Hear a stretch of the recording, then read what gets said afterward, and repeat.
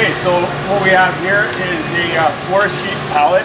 It's able to do left and right of both Honda CR-V and Honda Civic. So the 2WS is for the Honda CR-V. It can do left side. So you have your L's, L at the back, and then the L's up on the front here. Simply place the seat on there, clamp one side, clamp the other side, and you can build your left-hand seat for the Honda CR-V. And then to do the right side, you just simply switch the blocks around.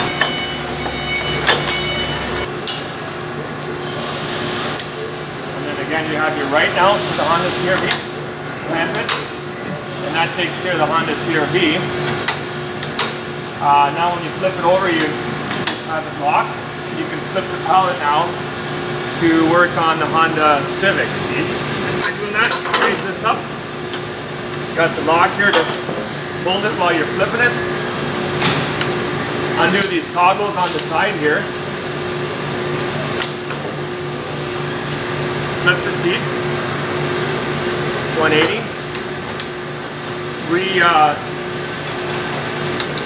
Relock it by the toggle switch there. Pull your lock off the side there, and then down, and you got your Honda Civic with 2.8C. And again, it's able to do the left and right. On here you have your left and your right on these angle blocks. And so right now we have it on right. And at the back there, lock, unlock.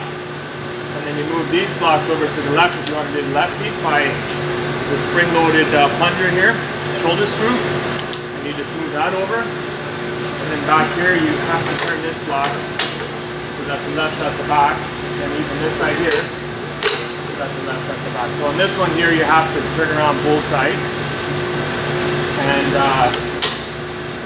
lock it up, and then you have your other side of the Honda Civic.